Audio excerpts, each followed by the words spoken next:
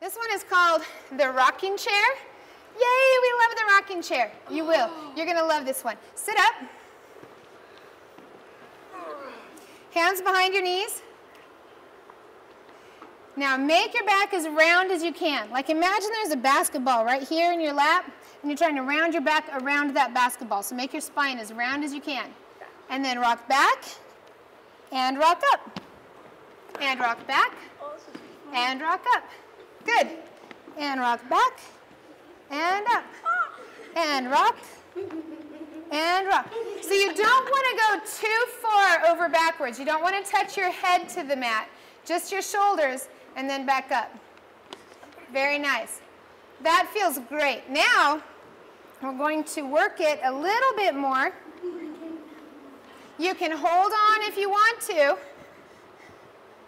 but, well, eventually you're going to have to let go.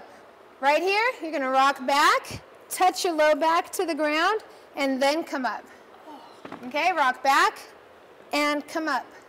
Rock back, and come up.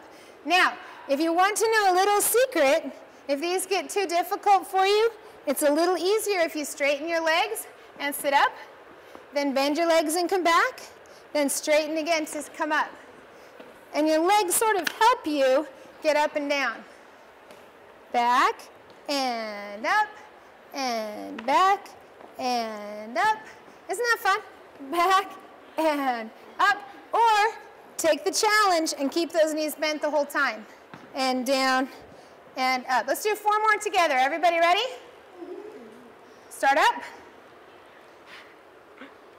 And down, and up. And down, and up. And down, and up. One more. And down, and up. Very nice. Good work.